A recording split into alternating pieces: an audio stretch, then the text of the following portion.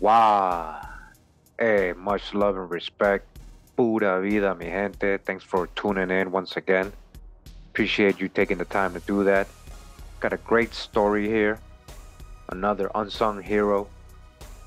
We're just talking about the Black Warrior, or in other words, Tascaluza, or Chief Tascaluza, and his encounter with Hernando De Soto. I know many of you already know the story or you've seen shorts on it, but I wanted to read some of the primary sources so we can get some of the full story here and to see exactly what these chroniclers wrote down exactly. So I hope you guys enjoy. We're going to start with this book here. It says Hernando De Soto in Florida, or Record of the Events of 56 Years from 1512 to 1568 by Barnard Ship. That's from 1881. Even though we're going to read the primary source from this book, doesn't mean this is the only book that writes about this account or this part of Hernando de Soto's journey through the Southeast. But this is a pretty good one here. So we're going to go to volume 2. It says here, History of the Conquest of Florida. And we go to the second part of that volume, chapter 5, page 376 in this book. So there's many books inside this book, actually, we're reading.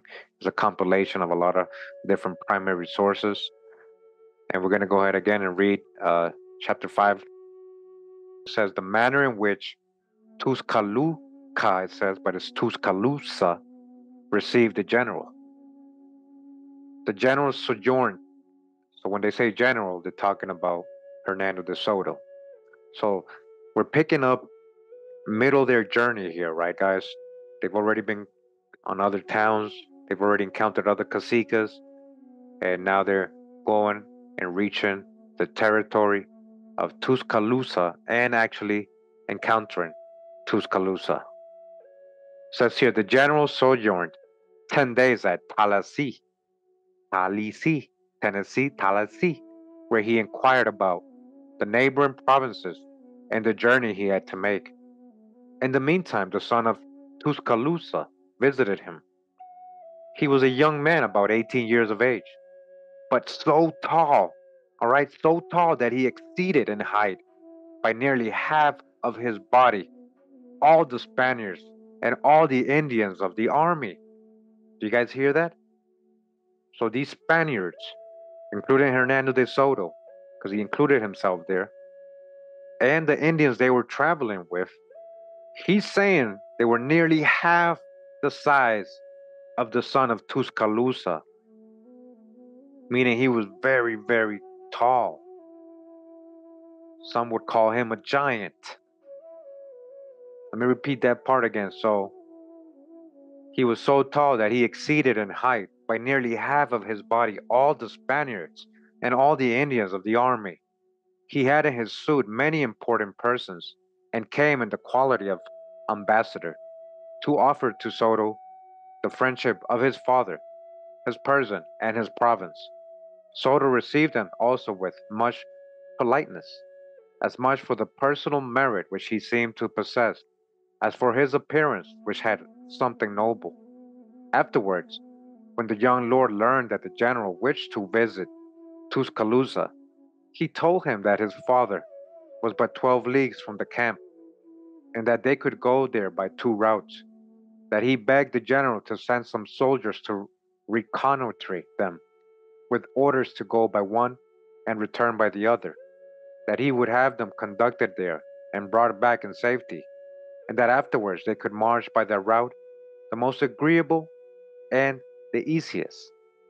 Villabos, who expected that the expedition would be fortunate, offered to go with one of his companions to Tuscaloosa. On his return, the Spaniards bade adieu to Cusa and his subjects. So they were coming from the town of Cusa, and they were chilling and hanging with the chief of the Cusa. And so they took the route that Villabos indicated to them. They crossed the river Talesi upon rafts and boats, and at the end of 3 days they arrived in view of a little village where Tuscaloosa awaited them. But when he learned that they were approaching, he went to meet them and stopped upon an eminence, the better to see them. He was surrounded by 100 of his principal subjects. So when they mean stopped upon an eminence, they meant he was on top of a mound. He was in a high place on top of a mound, the better to see them. He was surrounded by 100 of his principal subjects, all standing while he was seated upon a wooden chair, about 2 feet high, without back or arms, and all of one piece. Near to his chair there was an Indian with an ensign of chamois skin traversed by three azure bars of the shape of a cavalry ensign. Our people were surprised at it, for they had not yet seen flags among the Indians. You guys hear that? They saw a flag, like a cavalry flag. The Indian who was standing next to Chief Tuscaloosa had it on. Again, they were like, wow, we are surprised at it, for they had not yet seen flags among the Indians. Tuscaloosa was 40 years of age, or thereabouts, and 2 feet higher. Listen to this, guys, and 2 feet higher than those who accompanied him, so that he appeared a giant. He was a giant, meaning he was 2 feet taller than all the rest of the Indians and his son. 2 feet taller. Imagine his son was already tall, and so Tuscaloosa even taller, so that he appeared a giant. He was a giant, guys. So when they're finding all these giant skeletons in the mounds, this is what I was saying. These are just some of the Indians a lot of the time. His face, his shoulders, and the rest of his body corresponded with his height, and he was large in proportion, a handsome man, of proud and noble mien, the best formed and greatest that he had yet seen in Florida. While he was awaiting Soto upon the eminence or upon the mound, some Spanish officers proceeded as far as to him without his deigning to look at them or show them the least civility, and he pretended as though he did not see them. But on the arrival of the general, he arose and made 15 or 20 steps to receive him. Soto, on his part, dismounted and embraced him. They conversed together while the soldiers were taking lodgings in the village and the environs. Afterwards, they went hand in hand to the house which was prepared for the general, where the cacique took leave of him and retired. The army refreshed itself 2 days in the village, and the third it left Tuscaloosa under pretext of friendship and service wished to accompany it during its march over his lands. Therefore, Soto commanded that they should have ready a horse for this cacique. All right, so they're kind of writing this. You guys are going to read in another version. De Soto was demanding all these Indians supposedly to ride with him, demanding, almost like servants. So De Soto was like, all right, yeah, get him a horse, get it ready for the chief, the same as they had done until then for all the other Indian lords, which I had forgotten to mention. So this is what I was saying. We're going to read. He had other caciques working for him. That's how he was able to travel in a lot of these parts. He traveled with some of the caciques. He kind of forced them, and then he would let them go. But as Tuscaloosa was large, they had trouble to find a steed for him. Guys, hear that? He was a giant. Nevertheless, when they had searched well, they found a large pack horse. They put him thereupon, after having given him a scarlet dress and cap of the same color. But his feet lacked very little of touching the ground. You hear that? Even though they put him on the highest horse they had, his feet were almost touching the ground still. That's how tall Tuscaloosa was. He was a so called giant. The general rejoiced that they had found wherewith to mount the cacique, gave his orders to march, and the army made 4 leagues each day. And on the third day they arrived at the capital, which is called Tuscaloosa, from the name of the lord of the province. This town is strong because it is in the middle of a peninsula, which is formed by the river which passes by Tallahassee, and is much larger and more rapid at Tuscaloosa than at that town. The next day they crossed the river, but because they had not rafts enough, they consumed the whole day in crossing, and could not camp but as half a league from there, in a very pleasant valley. There the Spaniards missed Villabos and another cavalier without being able to learn what had become of them. Only then they suspected that, having gone astray, the Indians had killed them. Villabos, in fact, loved to leave the camp and travel over the country, but from this kind of excursions there ordinarily happened only misfortune. They began from that time to have a bad opinion of the friendship of Tuscaloosa, and that which confirmed this belief was that when the Spaniards manifested to the Indians their astonishment at the loss of their companions, the barbarians replied, right, dodge the hijack, see how he's calling them Indians, barbarians, with insolence, that they had not given them to their keeping, and that they were not obliged to render them an account of them. All right, so now there's some disagreements going on. He doesn't like Tuscaloosa anymore. He don't trust him. Tuscaloosa is like, hey, I never trusted you anyway. I'm only being forced to really serve you.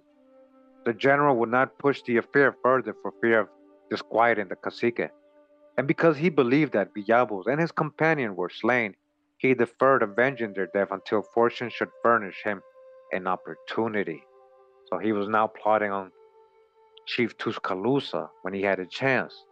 The next day, Soto sent to Mobila, or Mobile, Alabama, right? Mobila, which was a league and a half from the camp, Gonzalo Cuadrado, Charamillo, and Diego Vasquez, cavaliers, experienced in all kinds of encounters, and ordered them to reconnoiter the town and await him there. And it says here, Chapter 6, the discovery of the treasury in Mabila. At the same time that Cuadrado and his comrade left, the general took 100 horse, as many foot soldiers to go as a vanguard with him, and the cacique, and gave orders to the colonel of cavalry to promptly follow him. All right, they meaning Tuscaloosa was still with them. Nevertheless, the rest of the army did not leave until late, and in the belief that they had nothing to fear, they scattered themselves here and there to hunt.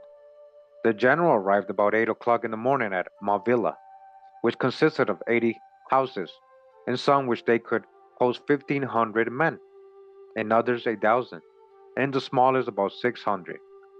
These houses, however, have but one main room, for the Indians do not make them otherwise, and each main room is in the form of a hall, with some small chambers. Besides, as Mobile is a frontier place, its houses are strong, beautiful, and indicate sufficiently the power of the cacique. The greater part also belongs to him, and the rest to the most important of his subjects. The town of Mabila is on a very agreeable plain, and surrounded with a very high rampart, palisaded with a large pieces of wood fixed in the earth, with beams across on the outside, and attached within with strong cords. So the height of the pieces of wood was plastered with loam mixed with long straw, which filled the void between the pieces of wood in such a manner that it appeared a wall of masonry. There were every 50 paces towers capable of holding 8 men, and embrasures 4 or 5 feet from the ground. There were but 2 gates at Mavilla, one to the east, the other to the west, and a great square in the middle of the town, surrounded with the principal houses. Soto arrived with the cacique at this square. Tascaluza immediately dismounted and called Ortiz to show him the lodges of the general and his officers. He told him that the valets and other servants should take the house nearest to the lodge of the general, and that the troops should camp outside at the distance of an arrow shot, where very good huts had been made. The general replied that he must wait until his colonel of cavalry joined him, and thereupon the cacique entered into the house where was his council of war. However, the soldiers who had proceeded with the general remained in the square, and sent their horses out of town until they had seen the place which had destined for them. In the meanwhile, Cuadrado, who had been to reconnoitre Mabila, came to the general. He told him he must beware of the chief, and that he feared treachery, that there were in the houses of the town nearly 10,000 warriors, all young men, brave and well armed, the flower of the vassals of Tascaluza, and the neighboring chiefs, that many lodges were full of arms, that there were in Mabila only young women who could fight, no children, and that the inhabitants were free and unembarrassed, that to the distance of a quarter of a league around the town they had laid waste, which showed that they intended to fight, that every morning that they went on into the field and exercised in very good order, that to this they should add the death of Villaabos and the pride of the barbarians, and that therefore he was of opinion that they should hold themselves upon their guard. The general immediately commanded that they should secretly advise those of the men who were in the town of the treason, in order that they might hold themselves ready in case of alarm, and ordered Cuadrado to relate to the colonel of cavalry what he had seen.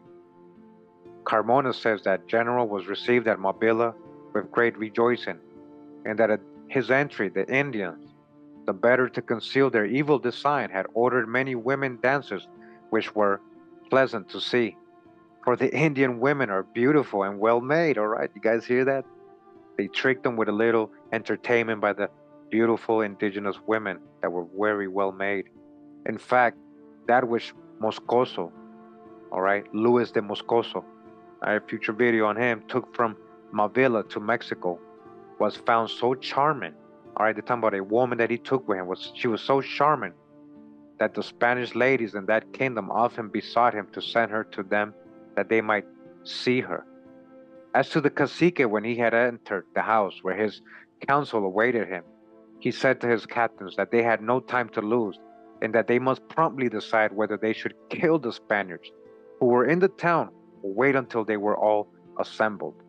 That he did not doubt of the success of the enterprise, whatever resolution they might take, because they had to do with but a small number of cowards and inexperts.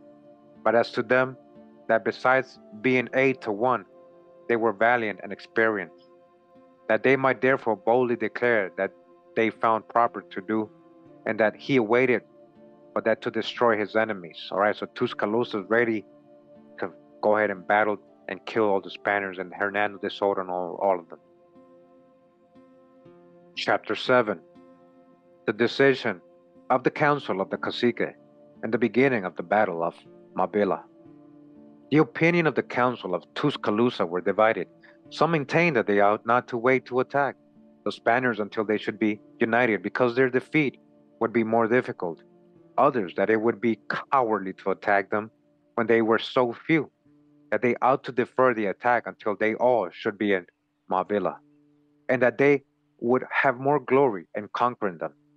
To that, the first replied that they ought to hazard nothing, that the Spaniards being united would defend themselves with more vigor and might be able to slay some Indians, that the death of their enemies would be bought too dear if it caused them the loss of any of their men, that therefore it was important to attack them without further deliberation. This opinion prevailed, and it was decided that they should seek a pretext for a quarrel, and that in case they did not find one, they should not defer it, inasmuch as they had always a right to destroy their enemies. While these things were passing, the valet of the general who had prepared the dinner informed him that they were going to serve it, and he commanded them to tell Tascaluza, who had always eaten with him, that he awaited him in order to dine. Ortiz, who had received his orders, went to the lodge of the cacique to invite him to dinner, but was refused admittance, and they told him that Tuscaloosa was going to leave. He returned a second time and had the same answer. And the third time he said that Tuscaloosa might come if he pleased, that the dinner was upon the table. Then an Indian who had the appearance of an officer replied that he was astonished that brigands dared to utter the name of his lord with so little respect and to call him Tuscaloosa without giving him the titles which were due to him. He swore by the sun that the insolence to these scoundrels should cost them their lives, and that it was necessary to begin from that day to chastise them. Hardly had this Indian spoken when there came another who gave him a bow and arrows to begin the battle. The barbarian immediately threw back the borders of his mantle over his shoulders, made ready his bow, and put himself in position to shoot upon a troop of Spaniards in the street. Gallego, who by chance met him at the side of the door through which he had gone out, seeing this treachery, struck the barbarian with the edge of his sword. Such a blow upon his shoulder, covered only with his mantle, that he clove him even to the entrails, and he fell dead upon the spot. And he was going to discharge the arrow.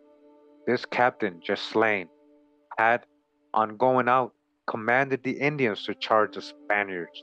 Therefore, the Indians rushed from all sides upon our men, and attacked with so much fury that they drove them more than 100 paces out of town. Nevertheless, not a Spaniard turned his back. All fought and retired like brave soldiers. All right, so this is their account. Among the barbarians who attacked the first was a young man of distinction, 18 years of age, who, casting his eyes upon Gallego, discharged 6 or 7 arrows at him, but in vain, so that through rage at having neither wounded nor killed him, he closed with him and discharged with his bow 3 or 4 blows with so much force upon his head that the blood flowed from it. Gallego, who anticipated the second attack, pierced him with 2 thrusts of his sword and laid him dead at his feet. They were convinced that the person killed was the son of the Indian captain who had lost his life, all right, and that the strong desire to avenge the death of his father had irresistibly impelled him to Gallego. But it was not only this young man who fought courageously. The others attacked with the same end, or for the sole aim of them all was to exterminate the Spaniards. The cavaliers who had sent their horses out of Mabila ran immediately to recover them. The swiftest mounted, the others had not time, and cut their halters, that they might escape the fury of the barbarians. But the last, who could neither mount nor set them at liberty, saw them severely wounded with arrows, for the Indians, who had formed 2 battalions, attacked vigorously. One battalion, the Spaniards, the other the horses and baggage that was there. Afterwards they carried the booty into their houses, and the Spaniards had only their lives left, which they defended like brave men. They in fact did on this occasion all that brave soldiers could do. Chapter 8. Continuation of the Battle of Mabila. The cavaliers who had mounted their horses, being joined by those who had arrived in file, opposed themselves to the fury of the barbarians and advanced to succor the infantry, which was hard pressed. The enemy gradually giving way, our men assembled and formed 2 bodies, one of infantry, the other of cavalry. Then they fell upon the Indians with so much order and courage that they drove them back, even into their fortifications, where they would have entered pell-mell if those who were within had not showered upon them from all sides arrows and stones. Therefore, our men retired, and the Indians sallied so quickly that many leaped down from the walls and approached the Spaniards so near that some of them seized the lances of the cavaliers. However, they did not gain any advantage. Our soldiers, who fought in good order, having adroitly drawn them more than 200 paces from the town, redoubled their efforts and briskly drove them back. But as the barbarians encommended our men from the tops of the terraces, the Spaniards had recourse to ruses to induce them to sally and give the cavaliers an opportunity to pierce them. They therefore made many feints to draw them out, and as they succeeded, they repulsed them many times, but not without loss on both sides, for they vigorously opposed and attacked our men. Captain Gallego in the skirmishes was followed by a Dominican, his brother, well mounted, who begged him to accept his force. But the captain, who was foremost in the fight, and who was passionately fond of fame, would never quit his rank. Meanwhile, his brother, who was spurring on with another after him, was shot by an Indian, who wounded him slightly in the shoulder because he had on two hoods with a large felt hat that flapped above. In these attacks, there were a number killed and wounded. Among others died Don Carlos Enriquez, who had espoused the niece of the general and was loved by all the army.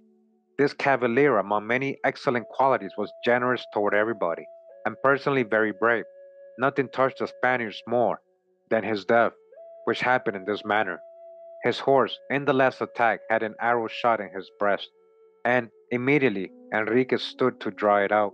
But as he turned his head a little to his left shoulder, he exposed his throat and received in that place an arrow armed with flint. He fell to the ground and died the next day. Thus the Spaniards and Indians fought, but they perished more on the side of the barbarians because they had no defensive armor. Therefore, after they discovered that the horses prevented them from conquering, they retired into the town, of which they shut the gates, all resolved to die upon the ramparts with arms in their hands. The general at the same time commanded the cavaliers to dismount, because they were better armed than the foot soldiers, and ordered them to take bucklers and axes and rush headlong to the crush in the gates of Mabila, which they bravely did, but not without suffering. Then they entered this town, and in the meantime the foot soldiers who were in the environs ran there in a great crowd, but as they all could not pass through the gates because they were narrow, and moreover as they would not lose the opportunity of distinguishing themselves in the battle, they struck down with the sturdy strokes of their axes a part of the palisades, and sword in hand entered the town to the assistance of their comrades. Then the Indians, who saw their enemies masters of the town, fought with desperation in the middle of the streets. Okay, middle of the streets. All right, this is a town with streets, just like today, a town with streets. And from the ramparts, whence they incommodate our men very much, so that to prevent the barbarians from taking them in the rear and from regaining the houses which we had seized, we set fire to them. And as they were only straw, there was in a moment seen nothing but flame and smoke, which served to increase still more the number of the dead and wounded.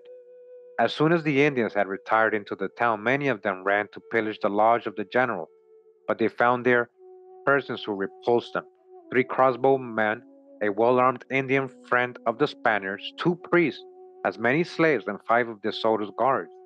Whilst the priests prayed, the others fought courageously, so that the enemy, not being able to gain the door of the house, endeavored to enter by the roof, and made openings there in three or four places.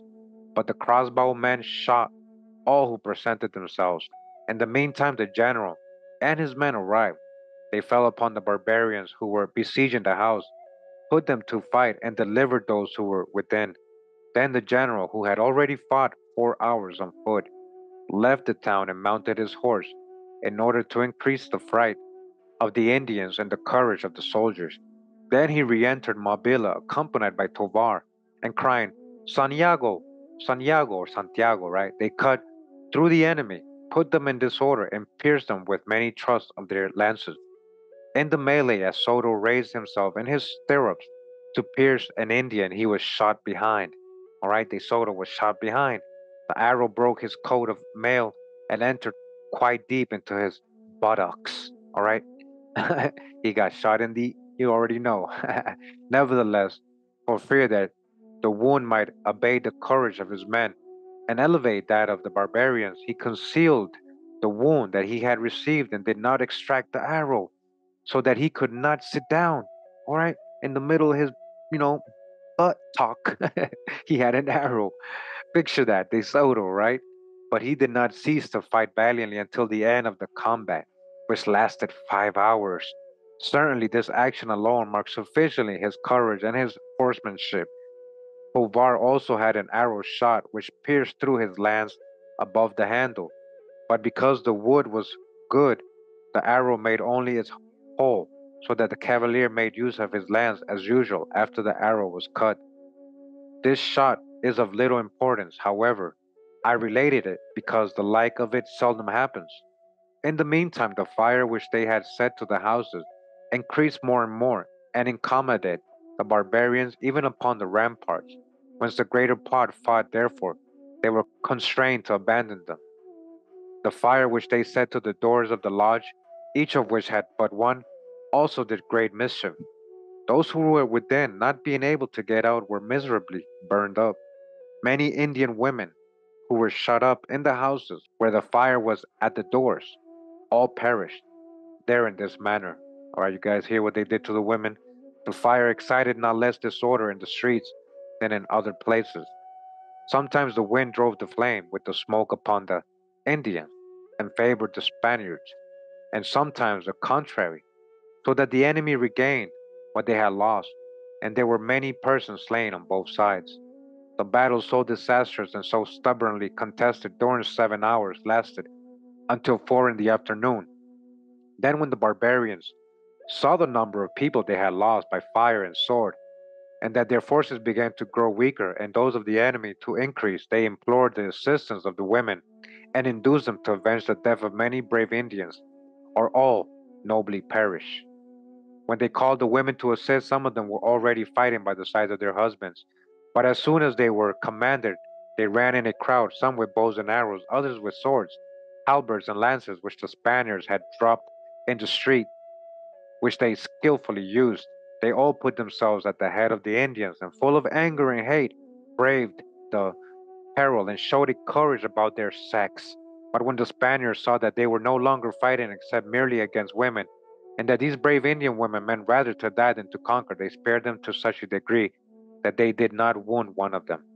In the meanwhile, the rear guard, which was advancing and amusing itself on the march, heard the noise of the drums and the sound of the trumpets, and conjecturing what had happened, marched rapidly and in good order, so that they arrived even in time to give assistance. But no sooner had they arrived than Diego de Soto, nephew of the general, learned the death of Don Carlos, his cousin, whom he dearly loved, than he wished to avenge him. He leaped from his horse, took a shield, drew his sword, and entered the town in the height of the melee. He was there immediately struck by an arrow, which passed through his eye to the back of his head.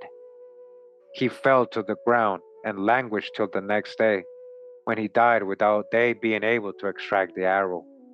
This misfortune was distressing to the whole army, and above all to the general. Diego de Soto was a cavalier truly worthy of being his nephew. The battle was not less sanguinary in the country than in the town. As soon as the Indians discovered that their numbers impeded them in such a small place as Mabila, because their skill was almost useless, many of them glided down the ramparts and gained the country, where they fought like brave men.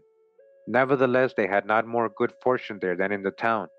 The advantage which they gained over the foot soldiers the cavaliers had over them, and pierced them easily with the thrust of their lances, because the barbarians had no pikes.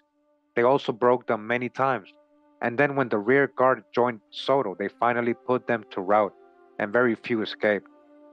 At the time the sun was about to set, and the cries and noise of those who fought in Mabila increased, there entered there a party of cavaliers. Until then, no person except Soto and Tovar had entered there on horseback to fight, for they could not there conveniently manage their horses. Therefore, as soon as these cavaliers were there, they divided into many small squads and raced through all the streets, where they slew many Indians.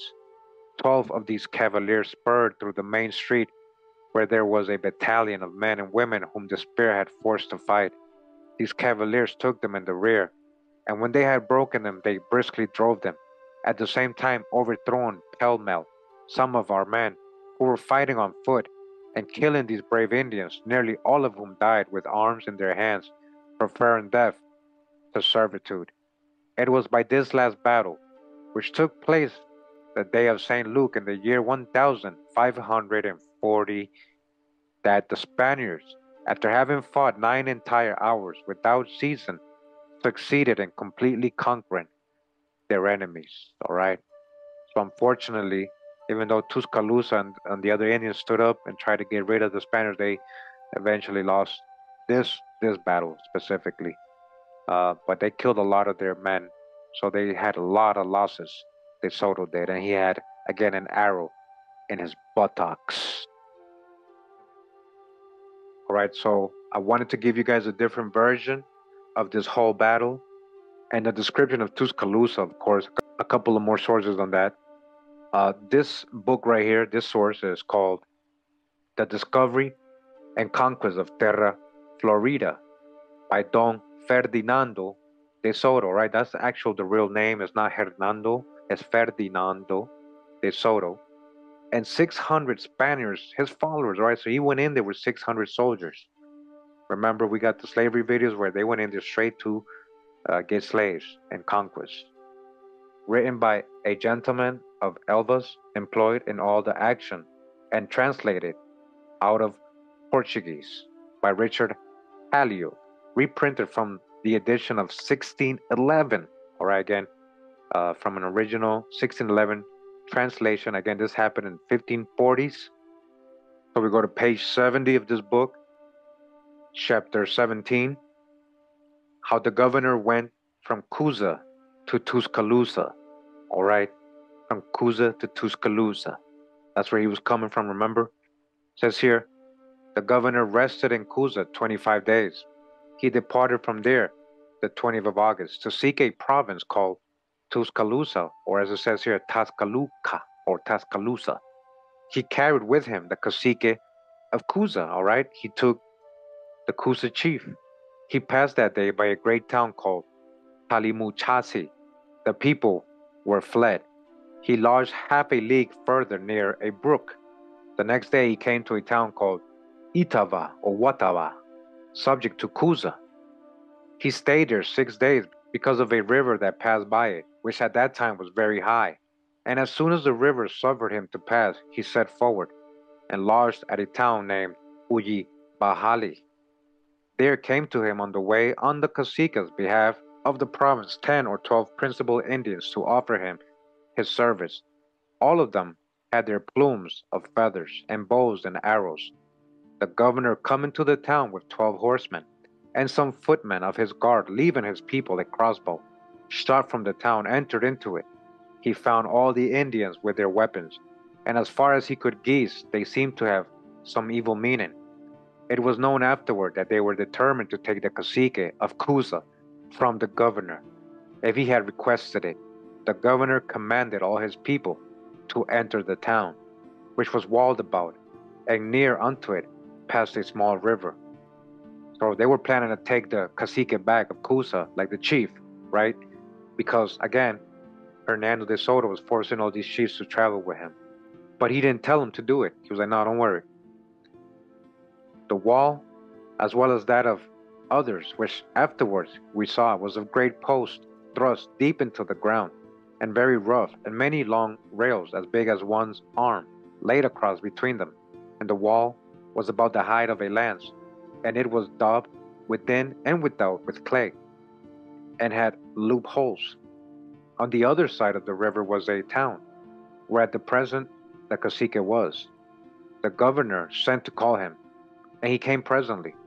After he had passed with the governor some words of offering his services, he gave him such men for his carriages as he needed, and 30 women for slaves. All right, so this is what the chiefs are doing. Remember, we've read this before. The chiefs were given De Soto so they wouldn't be enslaved themselves, some of their slaves, and some other of the enemy tribes of people. So, to help them as servants. And that place was a Christian lost called Manzano. All right, so there was already Spaniards, Portuguese, Sephardic Jews, Moors in these places before Hernando de Soto that were standing there from different expeditions, guys. So this is one of them. It says, in that place was a Christian lost called Manzano, born in Salamanca, of noble parentage, which went astray to seek for grapes, whereof there is a great store in those very good. There's a lot of grapes in this region, huh? The day that the governor departed from thence, he lodged at a town subject to the lord of Uji Bahali, and the next day he came to another town called Toasi.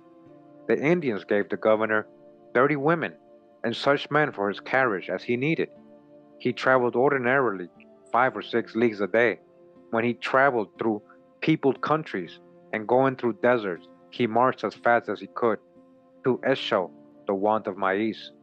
From Toasi, passing through some towns subject to a cacique, which was lord of a province called Talisi, He traveled 5 days. He came to Talisi the 18th of September. The town was great and situated near unto a main river. On the other side of the river were other towns, and many fields sowed with maize. On both sides it was a very plentiful country, and had store of maize. They had voided the town. The governor commanded to call the cacique, who came and between them passed some words of love and offer of his services. And he presented unto him 40 Indians. There came to the governor in this town a principal Indian, in the behalf of the cacique of Tascaluza, and made this speech following. All right, so supposedly, remember, this is supposed to be written by a Portuguese who was in this expedition. And it goes on to say that the representative of Tuscaloosa said, "Mighty, virtuous, and esteemed Lord, the great cacique of Tuscaloosa, my lord, sendeth by me to kiss your lordship's hands and to let you understand that he has noticed how you justly ravage with your perfections and power all men on the earth, and that every one by whom your lordship passes does serve and obey you, which he acknowledged to be due unto you, and desireth of his life to see, and to serve your lordship, for which cause, by me, he offers himself, his lands and subjects, that when your lordship pleases to go through his country, you may be received with all peace and love, served and obeyed, and that in recompense of the desire he has to see you, you will do him the favor to let him know when you will come, for how much the sooner, so much the greater favor he shall receive." All right, so suppose that's what he told De Soto, right? So again, a lot of these Indians are just playing the role because they're afraid. They don't want their people to be, enslaved or killed, by their guns and weapons. Remember, they had horses and guns and dogs. So they would comply just so they can go through their country and then they will leave them alone. Continues, says the governor received and dispatched him graciously, giving him beads, which among them were not much esteemed, and some other things to carry to his lord. And he gave license to the cacique of Cuza to return home to his own countries. And then you see, he's like, all right, he said to the chief of the Cuza, you can go now. Because now they had other servants, right? Remember that he was traveling with him for many, many days. The cacique of Talisi gave him such men for burdens as he needed, and after he had rested there 20 days, he departed thence toward Tascaluza. That day when he went from Talasi, he lodged at a great town called Casiste, and the next day passed by another, and came to a small town of Tascaluza. And the next day he camped in a wood 2 leagues from the town where the cacique resided, and was at that time. And he sent the master of the camps, Luis de Moscoso, who with 15 horsemen, to let him know how he was coming. The cacique was in his lodgings under a canopy, and without doors, right against his lodgings, in a high place. In a high place, he was on a mound, guys. They spread a mat for him, and two cushions one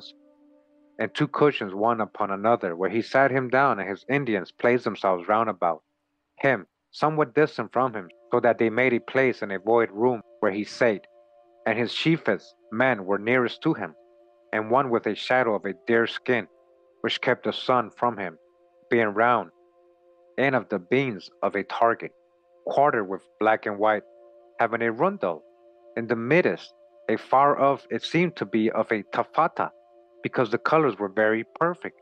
It was set on a small strap stretched wide out. This was the device which he carried in his wars. He was a man of a very tall stature, all right? Here we go again. He was a man of a very tall stature, of great limbs, okay? They're talking about Tuscaloosa, very tall. Remember, he was a giant, 2 feet taller than even his son, who was taller than all the Spanish already. So imagine, we're talking about a 7-footer or 8-footer. So he was very tall, of great limbs, and spare and well proportioned, and was much feared of his neighbors and subjects. He was lord of many territories and much people, and his countenance he was very grave. After the master of the camp had spoken with him, he and those that went with him coursed their horses, prancing them to and fro, and now and then toward the place where the cacique was. who with much gravity and dissimulation now and then lifted up his eyes and beheld them as it were with disdain. At the governor's coming, he made no offer at all to rise. The governor took him by the hand, and both of them sat down together on his seat, which was under the cloth of his state. The cacique said these words unto him. All right, so supposedly this is what Tuscaloosa said to Hernando de Soto. All right, mighty lord, I bid your lordship right heartily welcome.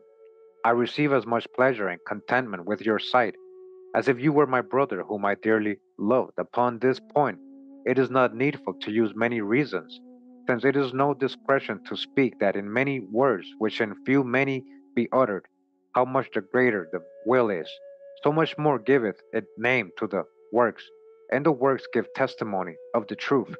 Now touching my will, by it you shall know how certain and manifest it is, and how pure inclination I have to serve you. Concerning the favor which you did me, and the things which you sent me, I make as much account of them as it is reason to esteem them, and chiefly because they were yours. Now see what service you will command me. The governor satisfied him with sweet words, and with great brevity. When he departed from thence, he determined to carry him along with him for some causes. And at 2 days' journey, he came to a town called Piache. All right, so De Soto forced Tuscaloosa to go with him again. He's forcing another, chief to travel with him. This is how he was able to travel all around, right? Protected, because these were their territories. So he landed in a town called Piache after 2 days, by which there passed a great river. The governor demanded canoes of the Indians. They said they had them not, but that they would make rafts of canes and dry timber, on which he might pass well enough. And they made them with all diligence and speed, and they governed them. And because the water went very slow, the governor and his people passed very well. From the port de Espiritu Santo to Apalache, which is about 100 leagues, the governor went from east to west, and from Apalache to Cutifa, Chiqui, which are 430 leagues, from the southwest to the northeast, and from Cutifa Chiqui to Chuala or Guala, Shuala, which are about 250 leagues from the south to the north, and from Shuala to Tascaluza, which are 250 leagues more, and 190 of them he traveled from east to west, to wit, to the province of Cusa, and the other 60 from Cusa to Tascaluza, from the north to the south. All right, that's supposed to be the trajectory. So far, they're saying. Having passed the river of Piachi, a Christian went from his company from thence to seek a woman slave that was run away from him, and the Indians either took him captive or slew him. Yeah, you guys hear that? So this is why they killed that other guy, Villabos. Remember the other story we got that Villabos just got murdered for no reason because he liked to wander off. Well, no, he was searching for his runaway Indian woman slave. The governor urged the cacique that he should give account of him and threatened him that if he were not found, he would never let him loose. The cacique sent an Indian from thence to Mabila, whither they were traveling, which was a town of a principal Indian and his subject, saying that he sent him to advise them to make ready victuals and men for carriages. But as afterward appeared, he sent him to assemble all the men of war thither that he had in his country. Right. So remember, Tuscaloosa was like, you know what? He was already not feeling him, remember? So he already had sent, to warn and get ready, for war against the Spaniards that were coming to Mobila. The governor traveled 3 days, and the third day he passed all day through a peopled country, and he came to Mobila upon Monday, the 18th of October. He went before the camp with 15 horsemen and 30 footmen, and from the town came a Christian, whom he had sent to the principal man 3 or 4 days before, because he should not absent himself, and also to learn in what sort the Indians were, who told him that he thought they were in an evil purpose. For while he was there came many people into the town, and many weapons, and that they made great haste to fortify the wall. All right, so he's telling him, hey, while I was here, it seems like they were preparing for war. Remember, we read this on the other account, and you should be very careful. He's telling him. Luis de Moscoso told the governor that it would be good to lodge in the field, seeing the Indians were of such disposition, and he answered that he would lodge in the town, for he was wearying of lodging in the field. And so De Soto was like, no, I don't want to stay in the field, I'm going to stay in the town. When he came near unto the town, the cacique came forth to receive him, with many Indians playing upon flutes and singing. And after he had offered him so, he presented him with 3 mantles of martens.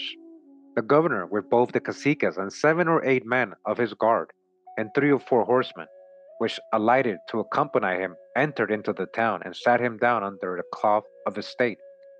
The cacique of Tascaluza requested him that he would let him remain in that town, and trouble him no more with traveling. And seeing he would not give him leave, in his talk he changed his purpose, and dissemblingly feigned that he would speak with some principal Indians, and rose up from the place where he sat with the governor, and entered into a house where many Indians were with their bows and arrows. This is when Tuscaloosa went and gathered with his army to get ready to attack the Spaniards. And remember, they were deliberating whether they should attack now or later.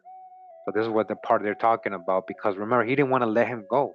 He didn't want to travel with him by force anymore, and he's not feeling him really from the beginning. The governor, when he saw he returned not, called him, and he answered that he would not come out from thence, neither would he go any farther than that town. So now Tuscaloosa standing up for himself, right? And that if he would go his way in peace, he should presently depart, and should not seek to carry him perforce out of his country and territory, all right? Because I ain't going nowhere with you out of my land, out of my country anymore. Moving on to chapter 18, this book, how the Indians rose against the governor and what ensued thereupon. The governor, seeing the determination and furious answer of the cacique, went about to pacify him with fair words, to which he gave no answer, but rather with much pride and disdain withdrew himself, where the governor might not see him nor speak with him. As a principal Indian passed that way, the governor called him to send him word that he might remain at his pleasure in his country, and that it would please him to give him a guide and men for carriages, to see if he could pacify him with mild words. The Indian answered with great pride that he would not hearken unto him.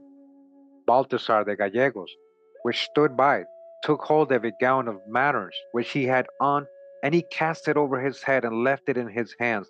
And because all of them immediately began to stir, Baltasar de Gallegos gave him such a wound with his cautelas that he opened him down the back. And presently all the Indians with a great eerie came out of the houses shooting their arrows. All right, so this is that part where Gallegos killed one of the Indians. Now we know why, because he was trying to force him to give them slaves. And he was like, no, I'm not giving you any more servants. So he killed them. And this is when the Indians really attacked with bows and arrows. The governor, considering that if he tarried there, he could not escape, and he commanded his men to come in, which were without the town. The Indians within the houses might kill their horses and do much hurt, ran out of the town, and before he came out, he fell twice or thrice, and those that were with him did help him up again. And he and those that were with him were sore wounded. And in a moment there were 5 Christians slain in the town. The governor came running out of the town, crying out that every man should stand farther out, because from the wall they did them much hurt. The Indians, seeing that the Christians retired, and some of them, or the most part, more than an ordinary pace, shot with great boldness at them, and struck down such as they could overtake. The Indians, which the Christians did lead with them in chains, had laid down their burdens near unto the wall. And as soon as the governor and his men were retired, the men of Mabila laid them on the Indians' backs again, and took them into the town, and loosed them presently from their chains, and gave them bows and arrows to fight withal. Thus they possessed themselves of all the clothes and pearls, and all that the Christians had, which their slaves carried. And because the Indians had been always peaceable until we came to this place, some of our men had their weapons in their fardels and remained unarmed. And from others that had entered the town with the governor, they had taken swords and halberds and fought with them. When the governor was gone and into the field, he called for an horse, and with some that accompanied him, he returned and slew 2 or 3 Indians. All the rest retired themselves of the town, and shot with their bows from the wall. And those which presumed of their nimbleness sallied forth to fight a stone's cast from the wall, and when the Christians charged them, they retired themselves at their leisure into the town. At the time that the broil began, there were in the town a friar, and a priest, and a servant of the governor, with a woman slave, and they had no time to come out of the town, and they took in house, and so remained in the town. The Indians being become masters of the place, they shut the door with a field gate, and among them was one sword which the governor's servant had, and with it he set himself behind the door, trusting at the Indians which sought to come into them. And the friar and the priest stood on the other side, each of them with a bar in their hands, to beat him down that first came in. The Indians, seeing they could not get in by the door, began to uncover the house top. By this time all the horsemen and footmen which were behind were come to Mabila. Here there were sundry opinions whether they should discharge the Indians to enter the town or whether they should leave it, because it was hard to enter, and in the end it was resolved to set upon them. Continues says here, chapter 19, how the governor set his men in order and entered the town of Mabila. As soon as the battle and the reward were come to Mabila, the governor commanded all those that were best armed to alight, and make 4 squadrons of footmen. The Indians, seeing how he was setting his men in order, concluded with the cacique that he should go his way, saying unto him, as after it was known by certain women that were taken there, that he was but one man, and he could fight but for one man, and that they had there among them many principal Indians, very valiant and expert in feats of arms, that any of one of them was able to order the people there, and forasmuch as matters of war were subject to casualty, and it was uncertain which part should overcome, they wished him to save himself, to the end that if it fell out that they should end their days there, as they determined, rather than to be overcome, there might remain one to govern the country. For all this he would not have gone away, but they urged him so much that with 15 or 20 Indians of his own he went out of the town, and carried away his scarlet cloak and other things of the Christians' goods, as much as he was able to carry, and seemed best unto him. The governor was informed how there went men out of the town, and he commanded the horsemen to beset it, and sent every squadron of footmen 1 soldier with a firebrand to set fire on the houses, that the Indians might have no defense. All his men being set in order, he commanded an harquebus to be shot off. The sign being given, the 4 squadrons, every one by itself, with great fury, gave the onset, and with great hurt on both sides they entered the town. The friar and the priest and those that were with them in the house were saved, which cost the lives of 2 men of account and valiant, which came thither to succor them. The Indians fought with such courage that many times they drave our men out of the town.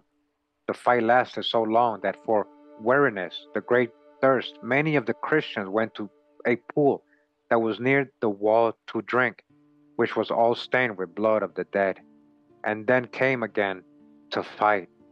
The governor, seeing this, entered among the footmen into the town on horseback, with certain that accompanied him, and was a mean that the Christian came to set fire on the houses and break and overcame the Indians, who running out of the town from the footmen, the horsemen without drave in at the gates again, were being without all hope of life, they fought valiantly. And after the Christians came among them to handy blows, seeing themselves in great distress without any succor, many of them fled into the burning houses, where once upon another they were smothered and burned in the fire. The whole number of the Indians that died in this town were 2,500, little more or less. Of the Christians were died 18, of which one was Don Carlos, brother-in-law to the governor, and a nephew of his, and one John de Games, and Men Rodriguez, Portugals, and John Vasquez de Villanova, de Barca Rota, all men of honor, and of much valor. The rest were footmen. Besides those that were slain, there were 150 wounded, with 700 wounds of their arrows, and it pleased God that a very dangerous wound they were quickly healed. All right, so unfortunately, according to the primary accounts, it was very lopsided. A lot of Indians died, 2,500, and only 18 of their men died. Again, because they had armor and they had guns and stuff and swords. So, and they were ready for battle. This is what they did. They were conquistadors. Moreover, there were 12 horses slain and 70 hurt. All the clothes which the Christians carried with them to clothe themselves withal, and the ornaments to say mass, and the pearls were all burnt there. And the Christians did set them on fire themselves, because they held for a greater inconvenience the hurt which the Indians might do them from those houses, where they had gathered all those goods together, than the loss of them. Here the governor understood that Francisco Maldonado waited for him at the port of Ochuse, and that it was 6 days' journey from thence. And he dealt with John Ortiz to keep it secret, because he had not accomplished that which he determined to do, and because the pearls were burnt there, which he meant to have sent to Cuba for a show, that the people hearing the news might be desirous to come to that country. He feared also that if they should have news of him, without seeing from Florida neither gold nor silver, nor anything of value, it would set such a name that no man would seek to go thither when he should have need of people. And so he determined to send no news of himself until he had found some rich country. All right, so I just want to add there that remember the pearls he found, a lot of those came out of the temple of Tolomeco. Remember the video I did recently? All right, a temple of pearls, pearls all over the wall, all over the ceiling, and just all over the place. So he was able to carry as much as he liked, as much as his men could. So a lot of those pearls got lost in the battle, is what they're saying. So I want to go ahead and read from this book as well. Some more drop right here. It says here, this book is called The De Soto Chronicles, the expedition of Hernando De Soto to North America in 1539-1543. This is volume 1 by Lawrence A. Clayton, Vernon James Knight Jr., and Edward C. Moore, the editors. The University of Alabama Press, 1993. And again, we pick up in the middle of De Soto's travels. He's coming from Coosa, who he just said, from here we went to the province of Coosa, which is one of the best lands that we came upon in Florida. All right, Cacique received them and all that, he's saying. And then from here, we headed south, drawing near the coast of New Spain, and we passed several towns until we arrived at another province that was called Tascaluza, of which the cacique was an Indian, so large that to the opinion of all, he was a giant, okay? He was a giant. He was tall, guys. Tuscaloosa was a giant. He was about 7 or 8 feet tall. We're going to see what his name meant too. A real live so-called giant. He awaited us in peace in his town. We made much festivity for him when we arrived and jousted and had many horse races, although he appeared to think little of all this. So we're getting other information, right, other details. Afterward, we asked him to give us Indians to carry the burdens, and he responded that he was not accustomed to serving anyone, rather that all served him before, okay? The governor commanded that he not be allowed to go to his house, but rather that he should be detained there. As a result, he felt that he was detained among us, and because of this, he committed the ruin that afterward he inflicted on us. Because he said that he could not give us anything there, that we should go to another town of his, which was called Mabila, and that there he would give us what we requested of him. We headed for there, arriving at a large river, Rio Caudal, which we believe is the river that flows into the bay of Chuse.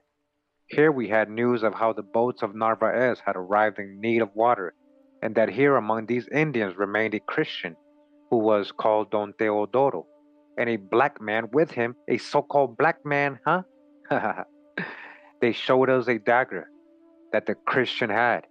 We were here 2 days making rafts to cross this river, during which the Indians killed a Christian, who was one of the governor's guard. They're talking about Villabos, remember? Remember, they only killed him because he was trying to go after his slave woman who was trying to free herself.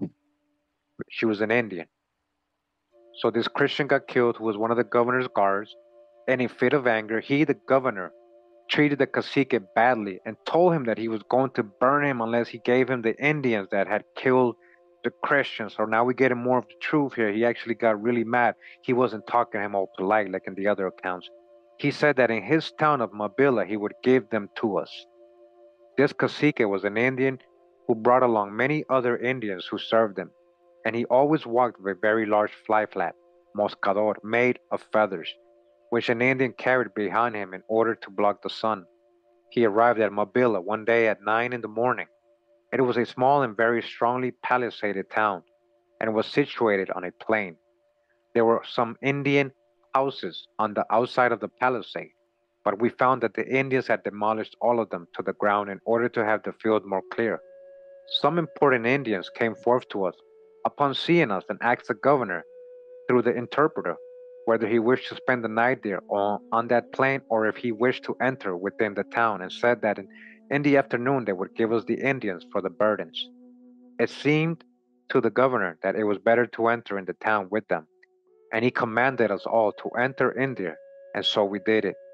Having entered within, we were walking with the Indians, chatting, as if we had them in peace, because only 300 or 400 appeared there, but there were a good 5,000 Indians in the town, hidden in the houses. We did not see them, nor did the Indians appear, as they made festivity for us. They began to do their dances and songs in order to dissemble. They had 15 or 20 women dance in front of us. After they had danced a little while, the cacique arose and entered one of those houses. The governor sent a message for him to come outside, and he said that he did not wish to. The captain of the governor's guard entered to bring him out, and he saw so many people within and so ready for war that he thought it a good idea to go out and leave him. And he said to the governor that those houses were full of Indians, all with bows and arrows, ready to do some treachery. The governor called to another Indian who was passing by there, who likewise refused to come. A nobleman, who found himself alongside him, seized him by the arm in order to bring him, and then he, the Indian, gave a pull that set himself free. Then he, the nobleman, put hand to his sword and gave him a slash to cut off an arm. Upon wounding this Indian, all began to shoot arrows at us, some from within the houses, through many looping holes that they had made, and others from outside. As we were so unprepared because we thought that we had met them in peace, we suffered so much damage that we were forced to leave, fleeing from the town, and all that the Indians brought us in our loads remained within, as they had unloaded it there. When the Indians saw us outside, they closed the gates of the town and began to beat their drums and to raise banners with a great yell, and to open our trunks and bundles and display from the top of the wall all that we had brought, since they had it in their possession. As soon as we left the town, we mounted our horses and encircled the entire town so that the Indians might not get away from us on any side. And the governor decided that 60 or 80 of us should dismount, those of us who were best armed, and that we should form ourselves in four squads and assault the town on four sides, and that the first to enter should set fire to the houses, so that they might not do us more damage from within, and that we should give the horses to other soldiers who were not armed, so that if some Indians should come forth from the town in order to flee, they might overtake them. We entered within the town and set fire, where a quantity of Indians were burned, and all our supplies were burned, so that not one thing remained. We fought that day until it was night, without one Indian surrendering to us. Rather, they fought like fierce lions. Of those who came out, we killed them all, some with the fire, others with the sword, others with the lances.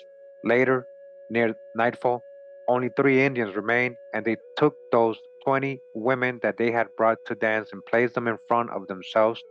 The women crossed their hands, making signs to the Christians that they should take them. The Christians came to take them, and they turned aside, and 3 Indians who were behind them shot arrows at the Christians. We killed 2 of the Indians, and one who remained alone, and ordered not to surrender to us, climbed a tree that was in the wall itself, and removed the cord from the bow and attached it to his neck to a branch of the tree and hanged himself. This day the Indians killed more than 20 of our men. All right, so remember the other book just said they only 18 of them died. So more than 18 died. They're saying more than 20 of our men. So maybe a lot more died and they just don't want to say, right? And 250 of us escaped with wounds. but we had 760 arrow wounds. We treated ourselves that night with the adipose tissue of the dead Indians themselves, because we had no other medicine, because all had burned that day. We stayed here treating ourselves 27 or 28 days, and thank God we all healed. We took the women and divided them among the most seriously wounded in order that they might serve them. We heard through news from the Indians that we were up to 40 leagues from the sea. Many wished that the governor would go to the sea because they, the Indians, gave us news of the brigantines. But he did not dare, for the month of November had already half over and it was very cold, and he felt it was advisable to look for a land where he might find provisions in order to be able to winter. In this land there were none, because it was a land of little food. We turned again north and walked 10 or 12 days' journey, with great hardship from cold and from waters that we crossed on foot, until we arrived at a province, well provisioned, gruesa, and with plenty of food, where we could halt while the fury of the winter passed, because more snows fell there than in Castile. We're going to get this other account. We're not going to read the whole thing. We're going to just get a brief description here again of De Soto. And from this book, it says Hernando De Soto and the Explorers of the American South. This is by Sylvia Whitman. Introductory essay by Michael Collins. We go to page 83 of this book, and of course, pick up where he's leaving Coosa, right? And he's going down the Alabama River, it says here, near where it joins the Tom Bigby. The powerful chief Tascaluza sent messengers, his son among them, to bid the strangers welcome. Seated on a platform on a mound in his village, all right, on a mound in his village, surrounded by his nobles, one of whom held a parasol to shade Tascaluza from the sun. The tall, all right, again, the tall and sober chief impressed the Spaniards with his kingly indifference to their military parade. He spoke only to De Soto, who, despite a flowery show of friendship during 2 days in town, put the chief under guard. In answer to the Spaniards' demands for more carriers, Tascaluza promised them 100 women when the expedition reached the town of Mabila, north of today's Mobile. De Soto's scouts warned him that the Mobilians appeared to be preparing for battle, as they were busy laying in provisions and bolstering the palisade, a fence of thick wooden stalks bound by cane and plastered with mud and straw. Yet the chief's messengers greeted the Spanish with bread made from chestnuts. This was enough for De Soto to disregard the advice of his scouts and Moscoso, who warned him to be wary of a trap. Ever confident, De Soto decided to lead a vanguard into town, assuming that a show of bravery on the part of the conquistadors would be sufficient to cow the natives. So I just wanted to read that real quick again, just so you can see many accounts of him being very tall. All right, going to go to this source now. This book is by William Sanders. It's called Conquest, Hernando de Soto and the Indians, 1539 to 1543. So over on page 123 is where, he leaves Coosa. He goes into the other little towns on the way from Coosa to Tascaluza, which we read about earlier. It says here, while the troops were pillaging the granaries, right? They're taking all these Indians' food and granaries. Look at that. Of Tallahassee. And Soto was bullying the local chief into producing women and porters. So you see, when they write their accounts, they seem like, oh, they're so gentle. They're just requesting servants. No, they're bullying these chiefs. They're bullying them into submission, threatening them, all that. So he's bullying the chief of the Tallahassee, taking their granaries, and he's trying to make them produce women for him and porters. A messenger arrived from the south. While all this is going on, a messenger. Who's this messenger? This was no Greek, but a long-haired, remarkably tall. Remember, this was Tascaluza's son they're talking about. He was tall too. Remember that the Spaniards weren't even nearly half his size, and that Tuscaloosa was 2 feet taller than him. So again, remarkably tall young man of obvious rank and dignity. He announced, the son of the great chief Tuscaloosa, who was pleased to welcome the strangers to his land. Would the white chief like to come and meet him? The white chief certainly would. Chapter 11. Tascaluza is the first great North American Indian chief whose name is known to history. Everything we know about him attests that he was worthy of the honor. Tascaluza, which means, guys, Black Warrior. Tuscaloosa means Black Warrior, Wakanda forever. Black Warrior was a big man. He was a big man. He was a giant, 7 or 8 foot Black Warrior. So called Black. Yeah, he was swarthy. Yes. Black Indian. Yes. Black Warrior. Copper colored tribes of America. Tuscaloosa was a big man, tall and powerfully built. Bidma wrote that the Spaniards, not a tall people, consider him a giant. He was a giant, a fine-looking, well-proportioned figure of a man. Rangel said, and impressive of bearing.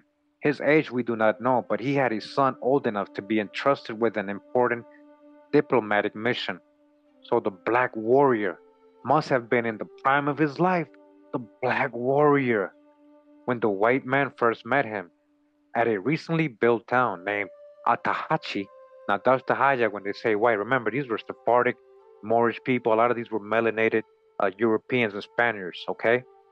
So, but when they got to the town named Atahachi, he received them in great state, sitting on a kind of dais atop a mound. He was on a mound in the public square, dressed in a long cloak of feathers and a curious headdress like a Moor's, even though like doesn't mean it is like, and surrounded by tribal elders, one of whom held a kind of umbrella to shade his face from the sun. All of this was impressive but unnecessary. Tuscaloosa would have been recognized for what he was if he had come alone and stark naked. He did not rise to greet the white men, but sat looking down at them while Soto dismounted and walked across the square to greet him. Luis de Moscoso, seeking to intimidate him, led a group of horsemen across the square in a sudden mock charge, but Tascaluza merely gave them a single bored glance. Hernando de Soto must surely have remembered Atahualpa, but there was something here that Atahualpa had never possessed. After a courteous speech of welcome, which did not suggest that he or his people were in any way at the new arrival's disposal, Tascaluza invited them to an enjoyable banquet, which featured an exhibition of dancing that reminded the homesick Rangel of the dances of Spanish peasants. Then, in the evening, Tascaluza said that he had to be on his way. Soto had not meant to make trouble so soon, but he dared not to let this chief, whose realm looked so promising, out of his sight. As diplomatically as possible, he conveyed to Tascaluza that he must remain with the whites and provide men to carry the burdens. Tascaluza reacted with incredulity and indignation. In the first place, he pointed out he was the chief here and he would come and go as he pleased. And in the second, he did not serve other men, it was for them to serve him. This was a surprising change from the easygoing Creek Mekos, all right, from the easygoing Creek chiefs who did whatever they Soto wanted. Soto had been dealing with. Nevertheless, Tascaluza was far from the heart of this country in a small town where he could raise no useful force of warriors, and the white man had him at a disadvantage. Reluctantly, he at last agreed to do as ordered. But when Soto demanded 100 women and a large number of bearers, Tuscaloosa explained that he could not possibly produce such manpower in a little town like Atahachi.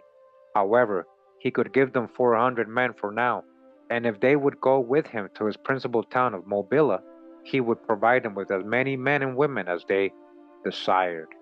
All right, so you guys know the rest of the story. All right, so a different version of it. I just wanted to go ahead and read it to you guys as well. And we go to another source here. It's called Knights of Spain, Warriors of the Sun, Hernando de Soto and the South's Ancient Chiefdoms. And here they show some Spaniards burning some Indians, right? Because this is, remember what they did at the town of Mobile when they attacked, the Indians there, they burned them. This is by Charles Hudson. And I go to page 228 in this book. And we pick up where Chief Tuscaloosa's son appears to De Soto and his company. It says here, while the Spaniards were at Talasí, Chief Tascaluza sent a party of emissaries to meet with De Soto. As these emissaries approached the town, De Soto ordered a contingent of horsemen to charge about and blow on trumpets to suitably impress them. Among the emissaries was Chief Tascaluza's son, a boy of 18 who seemed a giant to the Spaniards. Even their son was a giant. Listen, remember. So imagine his dad, guys. So again, we're getting different accounts that you guys can see in this account. They were actually blowing trumpets, right? And they're talking about his giant son who was 18 only. He was taller than any of the Spaniards in the entire army. The emissaries told De Soto that Tascaluza was ready to receive him and his army, and he wanted to know where they were going. They told De Soto that from Talasí there were two trails by which the army could reach Tascaluza. They suggested that he send out two Spaniards to go there by one trail and return by the other, so they could pick up the trail that was most suitable. Chief Tascaluza would provide guides for them. De Soto agreed to this. One of the two Spaniards who undertook this mission was Juan de Villalobos, who was always the first to volunteer for any exploration. De Soto gave two instructions to spy on the Indians and bring back as much intelligence as possible. What De Soto may not have known was that Tascaluza had sent his son as a spy to learn what he could of the curious intruders. As a peaceful gesture, De Soto gave the Indians some glass beads, which they appeared not to value highly, and he gave them some pieces of cloth to take to Chief Tascaluza. Now we get the truth, right? Now we know that the whole time Chief Tascaluza wasn't trying to serve him. He was just kind of bullshitting him a little bit, playing the game. And he had sent his son as a spy. This here at Tahachi. After resting in the central town of Talasí for 18 days, the Spaniards departed on October 5th and proceeded south in the direction of the Gulf Coast, presumably continuing their march toward Ochuse. They came to the Casiste, a pretty village alongside a stream, possibly in the vicinity of Silacauga, and they spent the night there. On October 6th, they came to the Cacha or Casa, a wretched village on a stream bank, perhaps Hatchet Creek, on the boundary between the territory of Talasí and the territory of Tascaluza. On October 7th, they bivouacked by the Coosa River, and on the far side of the stream there was a village named Humati, possibly near the mouth of Shoal Creek. On October 8th, they arrived at a newly built village, Huachapita, in the vicinity of present-day Wetumca. On October 9th, they crossed the Tallapoosa River. At the end of the day, they bivouacked in open country, a league short of Atahachi, the town where Tascaluza lived, a recently built village in the vicinity of present-day Montgomery. De Soto sent a messenger to Tascaluza, informing him that he and his army had arrived, and in reply he got a message from Tascaluza saying he could come to hold court with him anytime he wished. The next day, De Soto sent Luis de Moscoso to Atahachi to inform Tascaluza that the Spaniards were coming. Somewhat later, when the entire army reached the town, De Soto found Tascaluza waiting under the portico in front of his dwelling, on top of a mount at one side of the plaza. A mat had been spread for him in front of his house, and Tascaluza went and seated himself on two cushions, one above the other, which had been placed there for him. He wore a beautifully made feather cloak that draped down to his feet, and on his head he wore a cloth wrapped like the almaizar or almaizar worn by Moors. Okay? So we got another account here. So he had a cloth wrapped in his head. So because something looks like something doesn't mean it is. This could be the original. Remember, this is the true old world. But is that only a Moorish thing? Either way, very interesting, right, guys? He was a giant of a man, okay? He was a giant of a man. Remember, he was 2 feet taller than his son, who was also a giant to the Spaniards.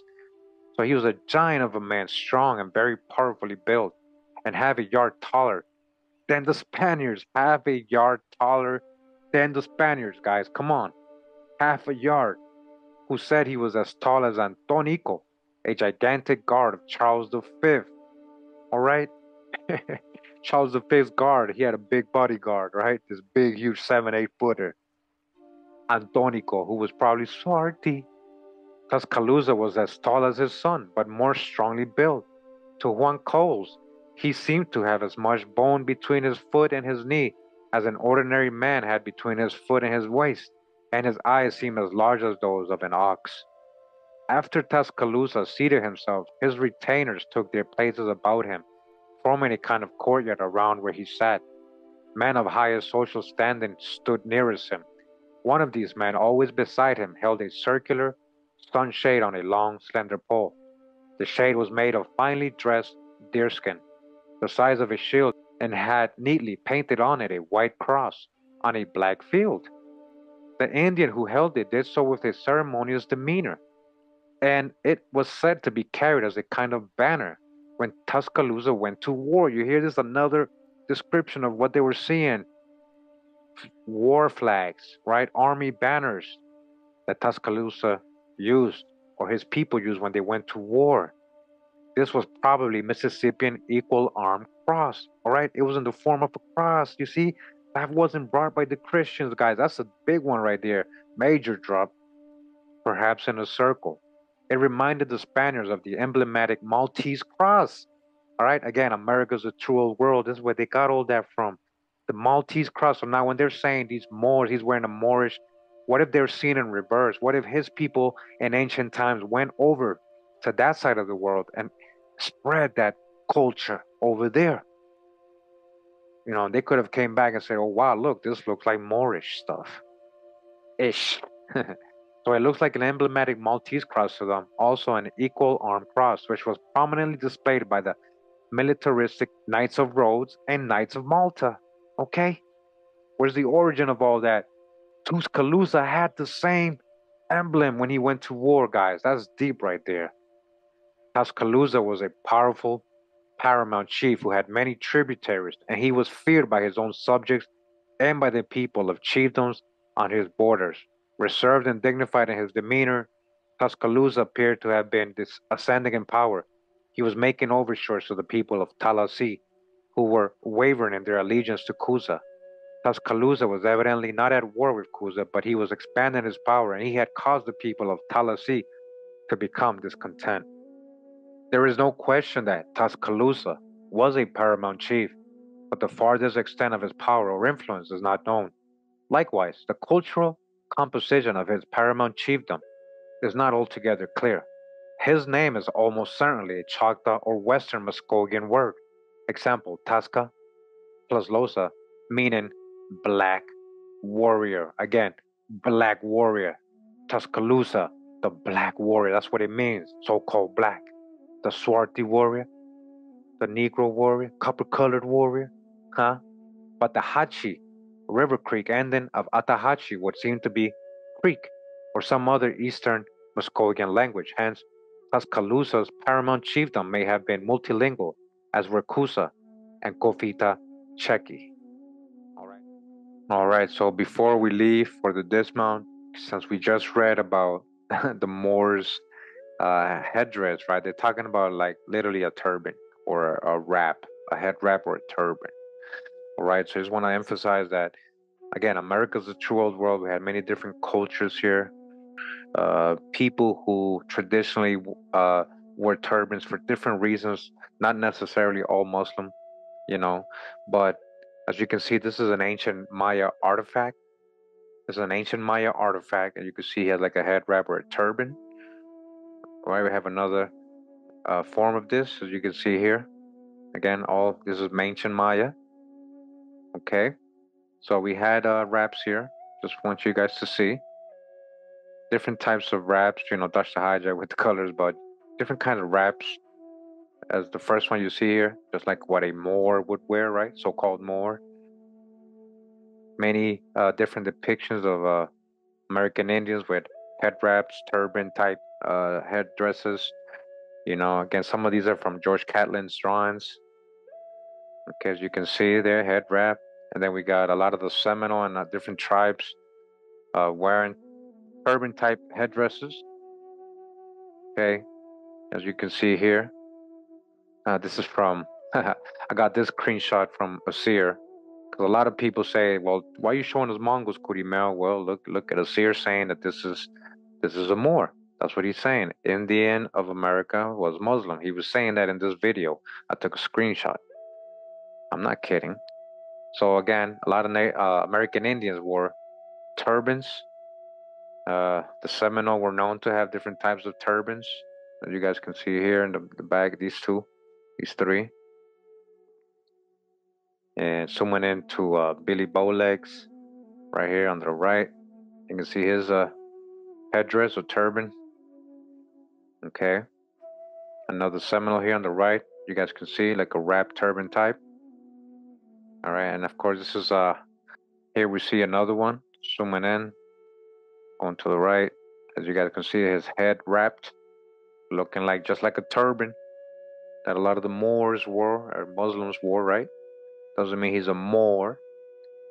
And another type, the Iroquois woman, her and her son got a little type of like turban on. Another Seminole right here with feathers coming out, as you can see. Some more Seminoles right here. Two Seminole men, you see their turban or headdress, and a lot of the times they have feathers out coming out of this. Here we have a picture of Billy Bowlegs the third with his turban, right, and a feather. Okay, so let's not generalize when people wearing turbans or something that's people say looks like a Moorish turban doesn't mean it's Moors. Seminole again. This is Francis Hishishago. Look at his head wrap or turban. And you can see very swarthy, melanated, copper-colored tribes of America. You got his turban and his feathers. This guy right here in the middle with his turban as well, Seminole. All right, all swarthy people. This is Tom Tiger with his uh, turban, I guess. Yeah, he's also a Seminole. Another image here. You know, just some different examples. I want to show you guys. Maybe you might not consider these the same, but hey, look at that head wrap. I've seen a lot of Arabs and Muslims wear this as well. You know, you can see the two feathers on it. Another Catlin drawn. I've seen swartier versions of this guy. But yeah, this is a head wrap. You can see with a feather coming down. It's another example here. And a lot of different examples. As you guys can see, so Tuscaloosa wearing a type of head wrap or turban. It's not very surprising. It doesn't mean he was a so-called Moor. And you know, some more examples as part of the actual Cherokee gear. I just dodged the hijack with him, but yeah, this is kind of like this is Cherokee attire. As this is how I found the picture. As you guys can see, like a turban, a head wrap, and finally, it says here the turban was a style of head covering favored by many of the Southeast Indian tribes who were located in the states of Florida, Texas, Louisiana, Tennessee, Alabama, Mississippi, Georgia, Arkansas, and Oklahoma. And here we got Pachi, who lived from 1790 to 1843, a Cherokee war chief, it says, all right? Very swarthy, but you can see his turban, all right? He has a turban. So Tuscaloosa, who's a black warrior, that's what his name means, was a giant, also wore a turban or with feathers and feathered cloak coming down. That doesn't mean he was a Moor. Let's not just generalize. Let's have better understanding and understand that this is the true old world. We had many types of cultures and people here living in the Americas who most likely influence that to other parts of the world. Hope you guys enjoyed this little presentation. You know a little bit more about Chief Tuscaloosa and what happened with him and Hernando De Soto and how he was really a giant, a literal giant, guys. Thanks for tuning in once again. Appreciate you guys taking the time to do that. Much love and respect. Pura vida, mi gente. Wow.